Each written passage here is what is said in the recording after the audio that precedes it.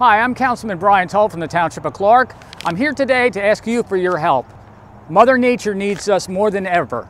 This Saturday, the Clark Environmental Commission is having the annual reservoir cleanup that's going to be conducted again on Saturday, October the 15th between 8 a.m. and 12 noon. We ask you to join us to help preserve and protect and to clean up Mother Nature. From time to time, she needs an assistance. So if you have some allocate a little time this Saturday between all your other busy schedules, we know you've got a lot going on in your families, but we need your families to join us, to come out and to take and help us do a tour of the reservoir, which most people don't get a chance to see this.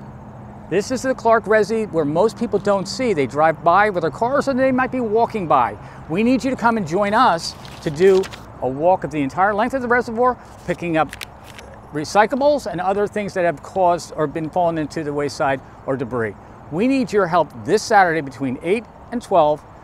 Refreshments will be served in the beginning and a pizza for the kids will be served after. Please come and join us Saturday, October the 15th between 8 and 12. The Clark Environmental Commission is having the annual reservoir cleanup and Mother Nature needs your help this Saturday.